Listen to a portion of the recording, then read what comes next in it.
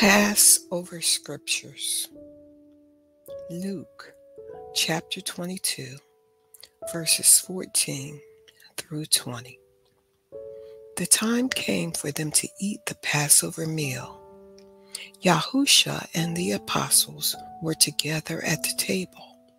Yahusha said to them, "I wanted very much to eat this Passover meal with you before I die. I will never eat another Passover meal until it is given in its full meaning in Yah's kingdom." Then Yahusha took a cup of wine. He gave thanks to Yah for it and said, "Take this cup and give it to everyone here. I will never drink wine again until Yah's kingdom comes." Then he took some bread and thanked Yah for it.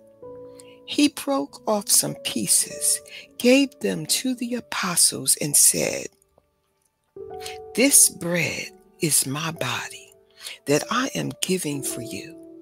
Eat this to remember me." In the same way, after supper, Yahusha took the cup of wine and said, "This wine represents the new agreement from Yah to his people. It will begin when my blood is poured out for you." 1 Corinthians chapter 11, verses 23 through 26. The teachings I gave you is the same that I received from Yah. On the night when Yahusha was handed over to be killed, he took the bread and gave thanks for it. Then he divided the bread and said, "This is my body. It is for you. Eat this to remember me."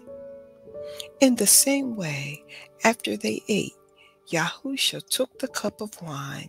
He said, "This cup represents the new agreement from Yah, which begins with my blood sacrifice.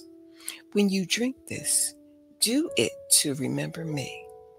This means that every time you eat this bread and drink this cup, you are telling others about Yahusha's death until he comes again.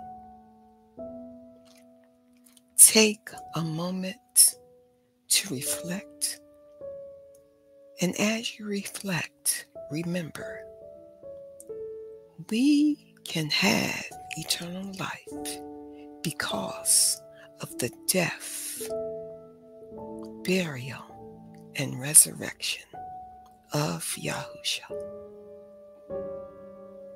Say a personal prayer in your own prayer time. Take the bread and wine and drink, and remember the significance of Passover. Shalom.